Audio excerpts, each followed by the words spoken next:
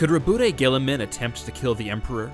It seems insane to suggest it, and yet certain signs would seem to indicate that it's not impossible. Guilliman is one of the few mortals alive in the 41st millennium to have known the Emperor both in life and in undeath, and there is no one more capable of understanding just how far the ruler of mankind has fallen. Whatever the Emperor was before he was interned in the Golden Throne, that is not what sits upon it now. His humanity is gone, and only that power behind it remains. Though such a thought could never be admitted, the Emperor has more in common now with the Chaos Gods than any mortal being.